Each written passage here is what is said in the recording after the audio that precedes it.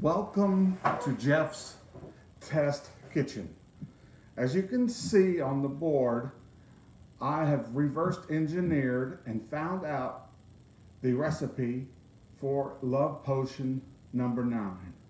Okay, so for this, we take a little bit of Diet Coke and half it with orange juice. Put some paprika in it, some pepper, and some onion. Okay, so we're gonna get that, and so we swirl it around a little bit. Okay, so as we know, this Love Potion number 9 affects a lot of people around you, kind of like the coronavirus. But it was seen to be a good virus back in the 60s, okay?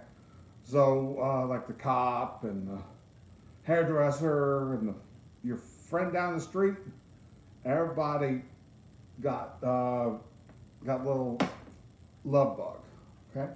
So I came up with the antidote for Love Potion number 9. Okay, now what this does, when you add the Diet Coke,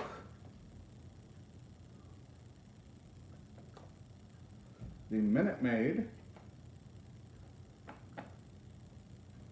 and you change it up, you got garlic, okay, because you know that's good for vampires and werewolves.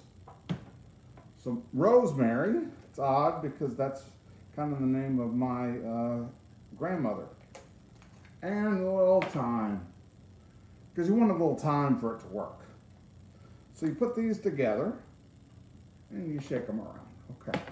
So I've been trying to reverse engineer this and get an antidote for Love Potion number 9 ever since my ex-wife proposed to me. And also I find it a good use for car salesmen. Say you feel, oh, I want to buy a car. You're such a good salesman. When we're going to turn this into spray form, you can spray that. So you only buy when you want to. And then if you ever go to Orlando or Branson and they ask for you to go to a timeshare opportunity, you like double it and spray it real thick so you don't fall into those traps.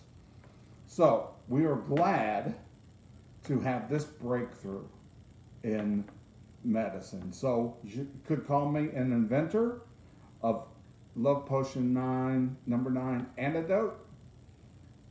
And this is my recipe. And you have a good rest of your day. Bye.